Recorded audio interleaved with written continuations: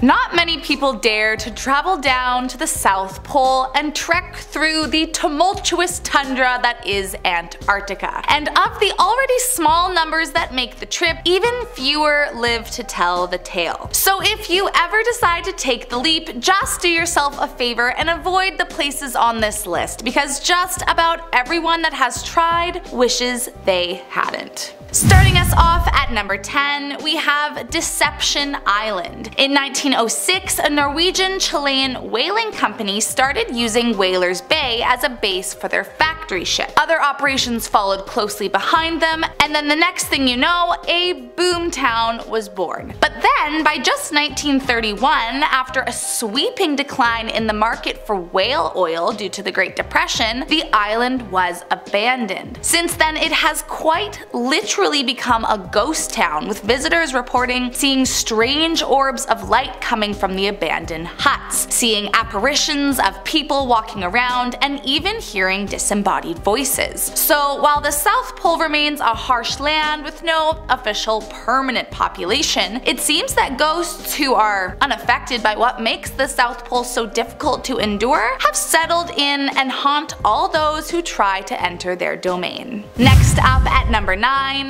Wordie Hut. Although it's named after James Wordie, who was the chief scientist for Sir Edmund Shackleton's endurance expedition in 1914, the Wordie Hut was built much later in 1947. For years it had been rumored to be haunted by terrifying spirits, and after several reports, a group of paranormal researchers from Destination Truth decided to see for themselves and spend a night in the hut. When they arrived, they were immediately taken back by the energy of the cabin. They knew that something was there. That night, members of the team heard frantic flipping of light switches and slamming doors from rooms where no one was staying. Jars began falling off the shelves all on their own, and after their one-night stay, they left completely creeped out. Now, I always think a telling tale of if some place is truly scary is when paranormal investigators, people whose job is literally to investigate creepy stuff, get scared and don't want to come back. Well, even so, visitors have checked it out since, but all reported similar events that chilled them to the bone and have never returned. Next up at number 8, the ghost ship of Jenny. Thought to have been abandoned in port in 1823, this ship was thought to be lost forever. That was until a whaling ship made a horrifying discovery a few years later, back in 1840. As the legend goes, Jenny had gotten stuck in the ice while on its expedition, and no one knew where it had ended up or what had happened to the crew aboard. That was until the whaling ship discovered them, and believing it to be the legendary Jenny, decided to go on board to check out what might still be on it. When they made their way onto the ship, they were horrified to find all the bodies frozen solid and perfectly preserved by the ice. Allegedly, the crew found a note they believed to be written by the captain that read, "May 4th, 1823. No food for 71 days. I am the only one left alive." While some believe it's just folklore, others swear by the tale, claiming all the sailors of Jenny haunt the boat to this day. Coming in at number 7, Mountains of Madness. While Antarctica may be one of the most haunted places in the world, it is also home to some breathtaking scenery. But the Mountains of Madness kind of fall into the first category. Officially called the Gamburtsev mountain range, they are roughly the size of the Alps, but there is one catch. No one has ever seen them. But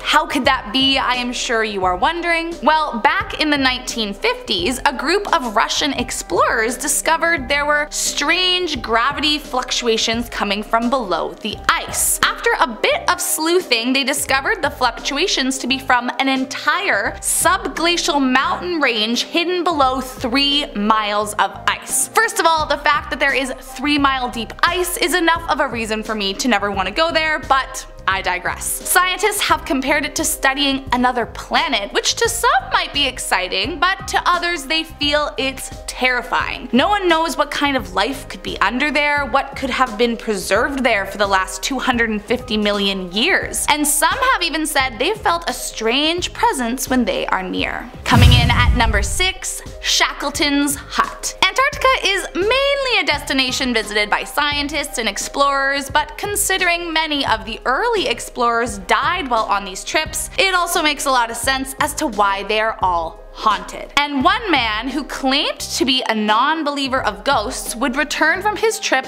thinking much differently. His name was Sir Edmund Hillary, and he was a New Zealand mountaineer and explorer who in 1953, along with his Sherpa, was the first known person to reach the summit of Mount Everest. So after conquering the mountain, he was looking for another adventure and sought out the South Pole 5 years later. When he arrived, he stayed in Sir Ernest Shackleton's abandoned hut from his famous endurance expedition. And when he was there, he claims to have seen Shackleton's ghost walk towards him and welcome him to the hut before vanishing right in front of his eyes. Ever since, it's been known as a paranormal hotspot, and many who visit leave terrified by what they see. Next up at number 5, Scott's Hut. During the early 1900s, there was a huge race to be the first country to reach the South Pole. Then in 1911, explorer Robert Falcon Scott and his team set out on a mission against Norway, later called the Terra Nova expedition, to do just that. While many explorers, Scott included, had explored Antarctica, none had managed to reach the pole, and so the race was on. A hut was pre-constructed in Britain that was brought over as a base camp for the crew, and they set up near the Great Ice Barrier. Eventually, it was decided some of the men would stay behind with supplies and shelter, and the rest of the team would venture out further. But sadly, their mission was ultimately a bust, as by the time they reached the pole, the Norwegian flag had already been planted. So the men turned around to head back, but sadly due to frostbite, starvation, and disease, the men died off one by one and never made their return. Those that have visited the hut today claim to hear strange voices and footsteps all around the cabin. Apparently, the minute you walk in, you feel as though you're being watched, and some even swear they've seen the ghosts of Scott and his men lurk inside. Next up at number 4, Ross Island. Home to one of the most recognized research stations across the continent, it's also the site of a devastating plane crash that left the island drowning in lost spirits. Back in 1977, New Zealand began operating sightseeing trips via plane over Antarctica, but in 1979, a true disaster would strike. Though exactly what happened is unknown, somehow the computer directing the flight got rerouted, and instead of taking its usual trip, it ended up flying dangerously close to a nearby mountain. All of a sudden, in the blink of an eye, the plane crashed, instantly killing all 257 passengers and crew members on board. Today, those that visit the island claim to hear unsettling voices in the darkness, as well as strange ghostly footsteps. Some say they have even seen what they believe to be the flight victims wandering around the frigid landscape, eerily moaning and crying at night. So while there may be some beautiful places to visit, you might want to steer clear of this haunted island altogether. Coming in at number 3, a Soviet military base. Back in 2009, scientists passing through the icy scape came across a strange and concerning discovery. While exploring what's called the Pole of Inaccessibility, which is the point furthest from the sea in Antarctica, the group found a random monument with a bust of Vladimir Lenin perched on top. Now, if you don't know who that is or why that's a little bit creepy, let me explain. Vladimir Lenin was the founder of the Soviet Union and first head of government under the new regime. It was under his ruling that Russia became